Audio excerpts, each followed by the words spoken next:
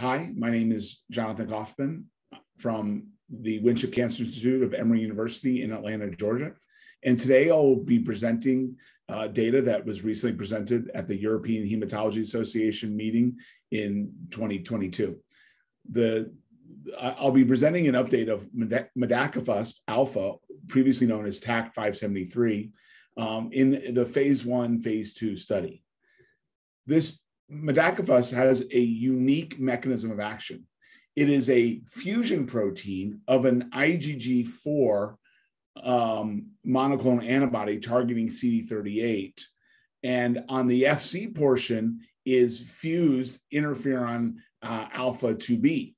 And basically, the immunoglobulin itself, the antibody itself, is not functional, and it's purely given as a delivery device to deliver the attenuated interferon directly to CD38 positive cells.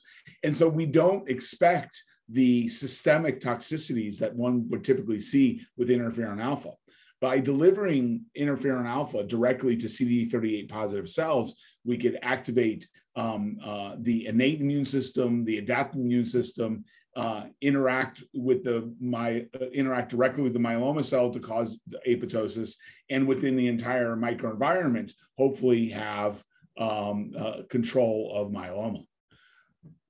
This was this was the phase 1, phase 2 portion of the study. We were very careful about the development and the dosing of the medication, and we landed on the 1.5 milligrams per kilogram every 4 weeks. And what I'll be presenting today is a 30-patient, both escalation and expansion at this dosing cohort.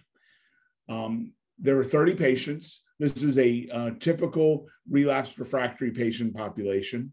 Approximately 30% of the patients had high-risk cytogenetics. These patients were heavily pretreated. The median prior lines of therapy was 7. 29 of the 30 had prior CD38 monoclonal antibodies. Excuse me. Half the patients had prior anti-BCMA therapy. 40% of the patients were refractory to BCMA therapy. 93% were refractory to CD30 monoclonal antibody therapy. 73% of the patients were triple class refractory and penta-exposed. So all of this is saying that this is a really heavily pretreated patient population. And again, half of these patients had prior BCMA therapy. The primary toxicities of this were hematologic in nature, primarily thrombocytopenia and neutropenia. With the 4-week dosing, as we learned, the blood counts would drop during the 4 weeks, and by the time they were ready for another dose, there would be recovery of the platelets and the neutrophils. In terms of the thrombocytopenia, there was one patient who had a significant bleeding event, and that bleeding event resolved, and the patient was able to continue on therapy. There were infections associated with the study, but the infections were not associated with neutropenia. From a response perspective, and again, this is a heavily pretreated patient population, of the 30 patients, the overall response rate was 43%. Of those 28 patients who were refractory to CD38 monoclonal antibodies, the overall response rate was 39%, very similar. And of the 15 patients who had prior BCMA therapy, the overall response rate was 27%, which leaves the 15 patients who weren't refractory to anti-BCMA therapy, their response rate was right at 60%.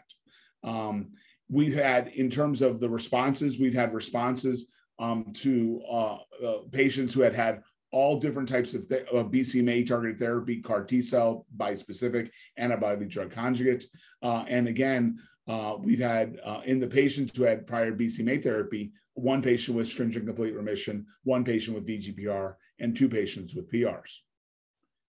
The responses can be durable. In fact, there's one patient who's been on treatment for over a year and a half, and with a median follow-up of 5.2 months, the median duration of response has yet to be reached. And so, in conclusion, Modakafusp Alfa is a novel CD38 targeted attenuated interferon. It has, again, a unique mechanism of action. It's active in patients who've been or refractory to CD38 monoclonal antibodies. It's active in patients who've had prior BCMA therapy. Moving forward, we are moving forward with a randomized phase 2 study using fixed dosing at 2 different doses, which is essentially equivalent to 1.5 milligrams per kilogram and the MTD to 3 milligrams per kilogram, so that we can get a better understanding of optimal dosing and toxicity.